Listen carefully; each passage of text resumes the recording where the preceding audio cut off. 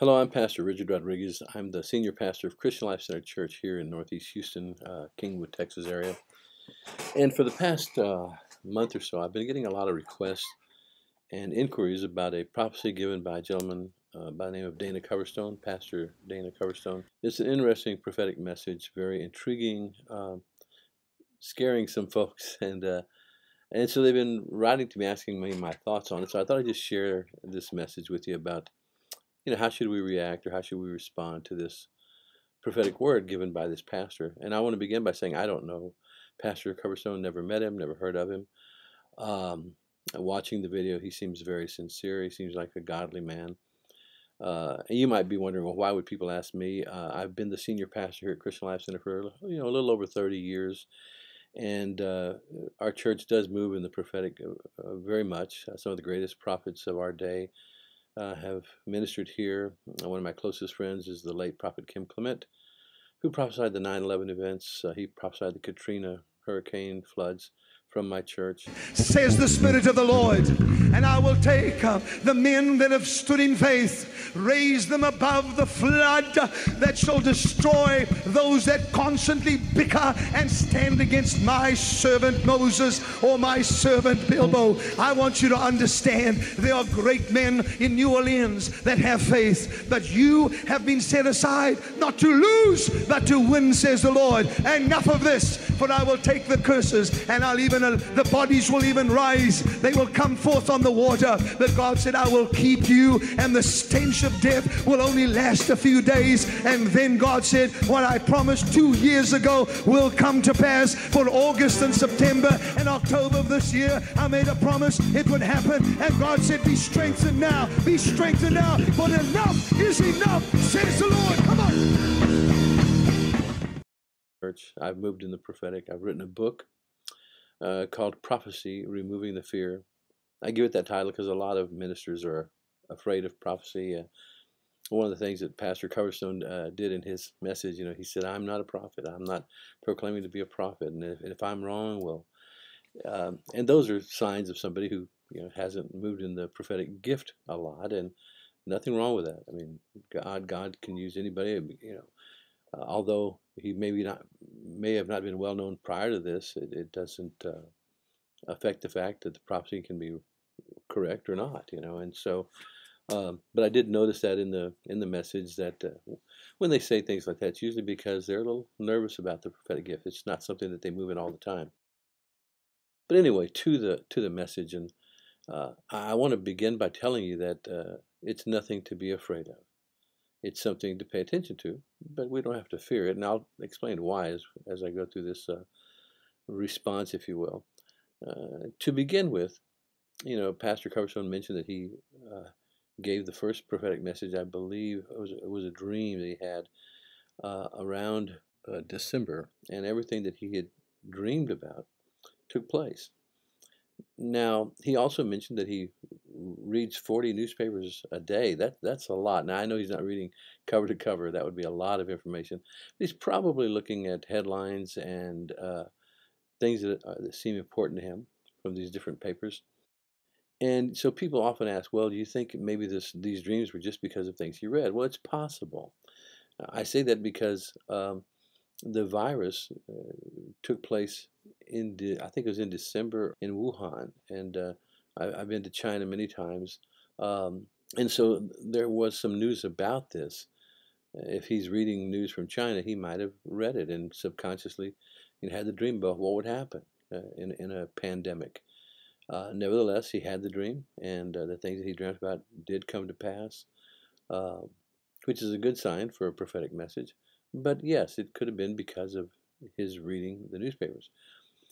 He did say that he talked to other people about that to confirm that he did have the dream in December, and then these things happened throughout the following months. And then subsequently, he decided to share the message with more people because he felt it was something that he needed to get out, that God had spoken to him, which is what prophecy is. Prophecy is simply reception and declaration of a word or an action from God given under the influencing of the Holy Spirit, which is what he said he was doing.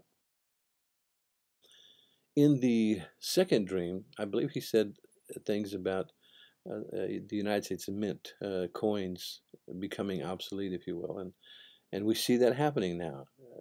Now, he gave that interpretation of the dream, or that explanation of the dream, prior to the latest news we have. I think it's July the 20th, I think is today's date. But anyway, when he gave that message, there was also news prior to his dream about the mint having some problems and employees not being able to go to work because of the virus. And so again, is it possible that this was a subconscious thing that he dreamt about because of what he read? Yes, it's possible. But I would say that going on from that point, for example, he talked about the $1 bills and $5 bills soon following. In other words, becoming obsolete. They quit printing those. We see that kind of thing happen during a time of hyperinflation. I've seen this in other countries that I go to, where their small bills, their currency, their coins, are no longer valued. I was in India and found a coin, and I gave it to somebody. They threw it back at me, and I realized it was 1/100th of a cent. It used to be a penny in India, and now it's 1/100th of one of our pennies. It's almost useless. The metal of the coin is worth more than the coin itself. And so that happens during hyperinflation. And of course, I know that I, just as a business person, when I saw that the president was going to give away trillions of dollars, and today they're talking about giving trillions more out, I wondered what's going to happen to the economy. I mean, you can't give out trillions and trillions of dollars and it not affect the value of our currency. And so, yeah, I think it wouldn't, not just prophetically, but I think people could predict that our currency is going to lose value and there is going to be inflation. Now, if it's a hyperinflation where we stop printing ones and fives, if that happens soon, I would definitely pay more attention to this prophetic word given by Dana. But one thing that I would want to caution you on, if you look at the video and you hear him give the word, he says, God gave me this dream. I knew it was from the Holy Spirit. And in the dream, this happened and this happened. And so I think we need to get groceries, and I think we need to get guns. And I think, well, when he says I think, that he's no longer prophesying. You gotta understand, prophecy is receiving and declaring a word given to you by God under the direction of the Holy Spirit. So when he says, in the dream that the Spirit gave me, the Lord showed me this, and he said, brace yourself. That's one word, or one phrase that he continued to use: brace yourself, brace yourself. And that's very important, because if I'm going to brace myself, that means I'm going to stand in a way that if I get hit, I'm ready to take the hit. Or somebody's going to push me and they're not going to knock me down because I've braced myself. A boxer would use that term, brace yourself. Or a football player, brace yourself. It just means, get a firm stand so you don't get knocked down. Well, what that tells me, God didn't say run and hide. He didn't say leave, move to another country. No, no, no. He just said brace yourself. See, in the early months of this year, January, February, March, we took a hit with this pandemic. But we survived. And I know some people got hit harder than others, but we survived. And so God is saying, brace yourself again. In other words, there's going to be other hits coming. There's going to be other problems coming. But it's not going to be devastating. If you brace yourself, if you're ready, if you're prepared, you're going to be able to take the hit, and it's not going to be fun, but you're going to make it through this. And that's why I say you don't have to worry. God's still in control. God knows the end from the beginning, and that's how he's able to tell us these things. And so he's just telling you, get ready, brace yourself, be prepared. Never once in the vision did he say, God didn't say, go get your guns. I don't feel comfortable doing that, and I don't feel like that was a prophetic message about getting your guns. Now, getting extra groceries, that's not a problem.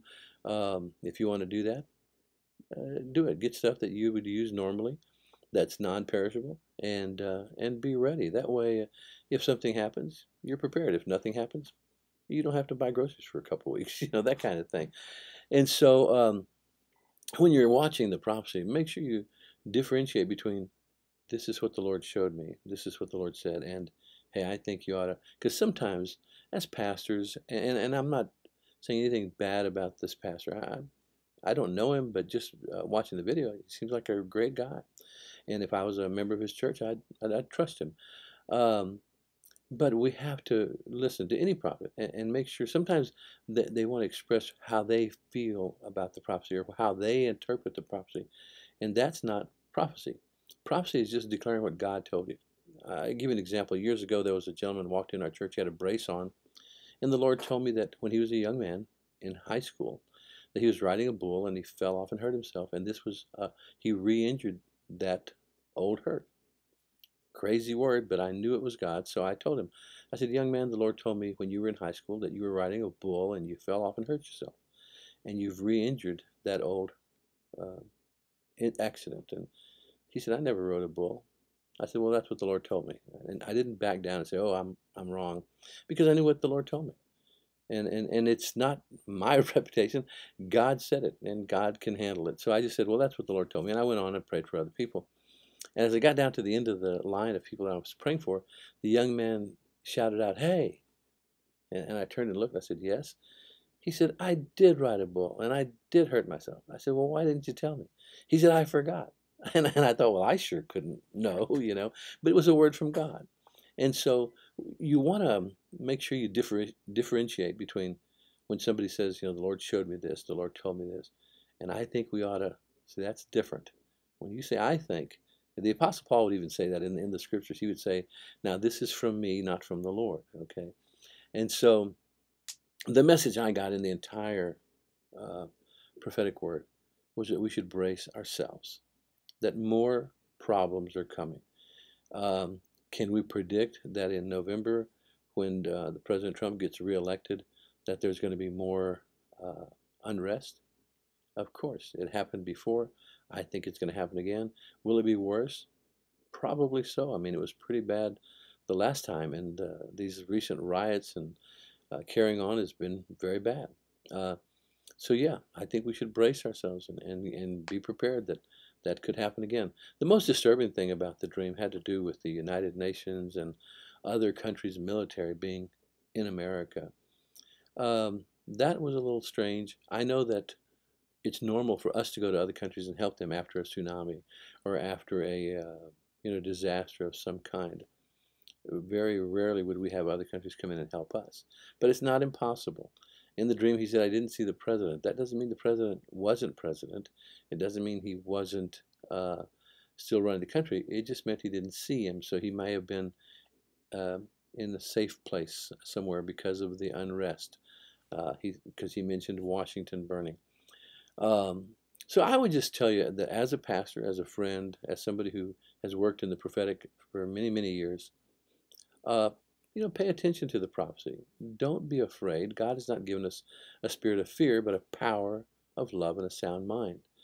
And use wisdom. Like I said, there's nothing wrong with preparing, but don't go overboard, and just pay attention. If you start to see that the Mint's going to stop printing ones and fives, that would tell me that his dreams are accurate and they're coming to pass. And if the first 6 or 8 things have come to pass, I'd pay closer attention to the last few things.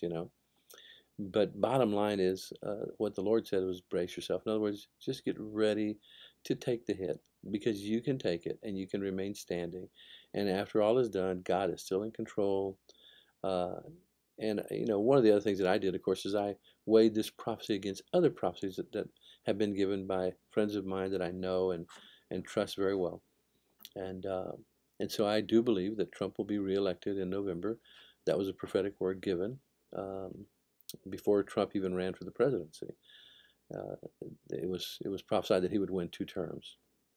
And so I believe that's going to happen. And I believe America is going to stay strong. And I do know that if America was in trouble, that the whole world would be in trouble. I mean, we are the greatest economy on the earth right now. And so if there was a problem, yes, I believe the United Nations would be willing to come in and help. Hopefully we don't need that kind of help, but let's just pray about it. And that's another thing. People often ask, well, can we pray and change prophecy? We can touch the hand of God. We can influence what he does.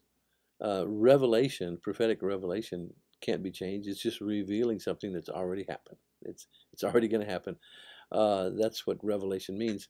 However, if you remember Nineveh, Jonah went to Nineveh and said, this place is going to be turned upside down.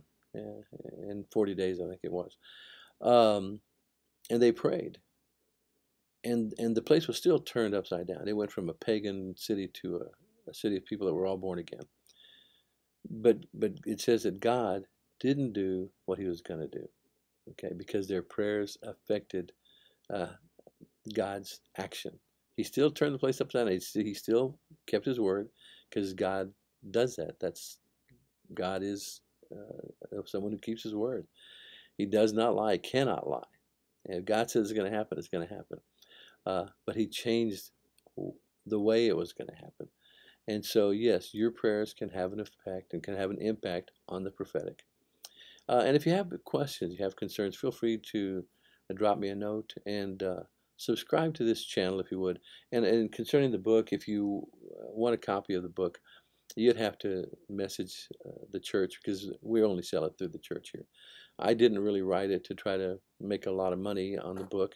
I wrote it because I felt that people needed to not be afraid of the prophetic.